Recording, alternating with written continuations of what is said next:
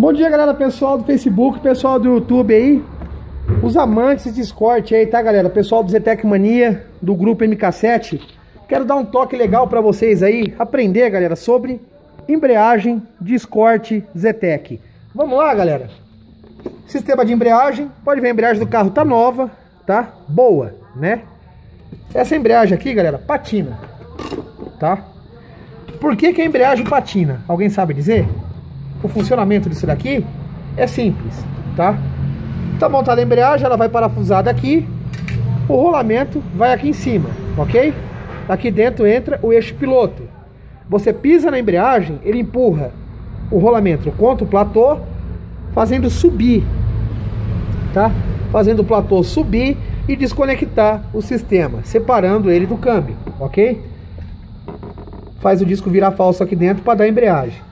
A embreagem deu pau, ficou dura, desgastou, você levou lá no seu enrolânico, no seu fuçânico, no seu trocânico, naquele porquinho que não fez curso para mexer com esses carros. O que acontece? Ele desmonta o carro, retira o platô, retira o disco, certo? Corre uma lixinha aqui para ficar legal e remonta tudo bonitinho, tá? Põe disco, põe platô, te liga e fala, pode vir buscar que o carro tá, ó, uma beleza. Galera, um sistema de embreagem, você usando ele direitinho, ele tem que durar aí no mínimo 3 anos, tá? Você usando, você não descansando o pé no pedal, você não ficando segurando o carro na ladeira pela embreagem, que é um erro tremendo fazer isso, tá? Mas o que tá acabando com esse sistema de embreagem aqui, galera, que todo mundo sabe que é caro pra cacete, tá? Aí você fala, ah, comprar uma embreagem recondicionada, ela não presta. Sim, ela presta. O que não presta é o trabalho porco dos mecânicos, tá, galera? Vamos dar uma olhada aqui, ó. Vamos ver se vocês conseguem pegar. Vou fazer de lado aqui, ó. Olha o tamanho da ondulação que tem aqui, ó. Tá vendo aqui, ó? Comeu e comeu o volante legal. O que acontece aqui, galera? Você passa o dedinho aqui, ó. Dá pra sentir uma leve ondulação, tá? Você põe o disco aqui, aperta o sistema e entrega, tá?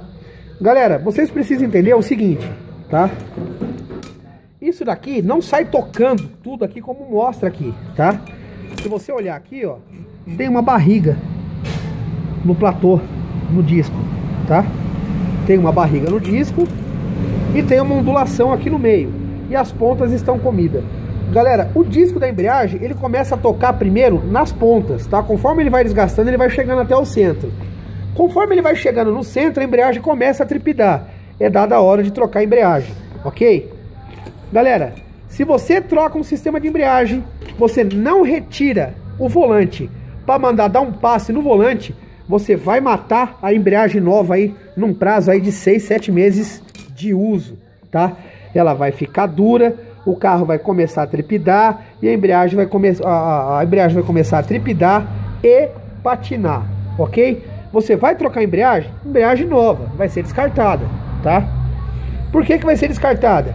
Porque ela já usou, tá? Já usou, ela já amoldou nesses defeitos que tem no disco, tá? Galera, quanto custa aí um passe, tá? No disco. Você vai levar um disco aí, um volante para dar um passe, tá? Quer fazer uma plana no volante? Você vai gastar aí de 80 a 150 reais para dar um passe no volante. A embreagem desse carro, galera, o preço dela varia, tá? Entre 680 reais e 780 reais. É uma embreagem cara, galera, para você jogar no lixo. Então, antes de você levar no Chiquinho lá que te cobrou 150 pau para trocar a embreagem de um carro desse aqui, que tem que desmontar o carro inteiro, tá? Leve em consideração o prejuízo futuro, tá, galera? Porque essa embreagem aqui não é feita para durar pouco. Então tenha isso na sua cabeça, tá? Você tirou a embreagem, removeu a embreagem, você vai analisar bem o disco, tá? E por via das dúvidas, retire e mande dar um passe. Porque ele vai ficando cada vez mais ondulado, vai afundando cada vez mais, danificando a sua embreagem cada vez mais cedo. Ok, galera? Então, Pra quem tá fazendo mecânica aí, tá na aprendizagem da mecânica aí, aprenda a fazer serviço direito. não custa nada, remove os 6 parafusos, uma pneumática mesmo remove.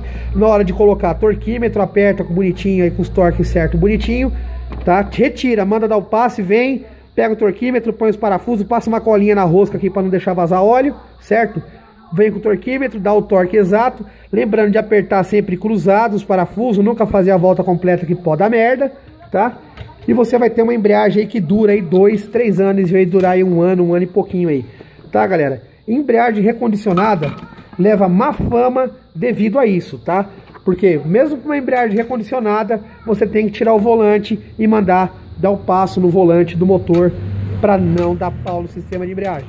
Ok, galera? Certo? Fica a dica aí para vocês. Espero que tenham gostado. Falou, um abraço.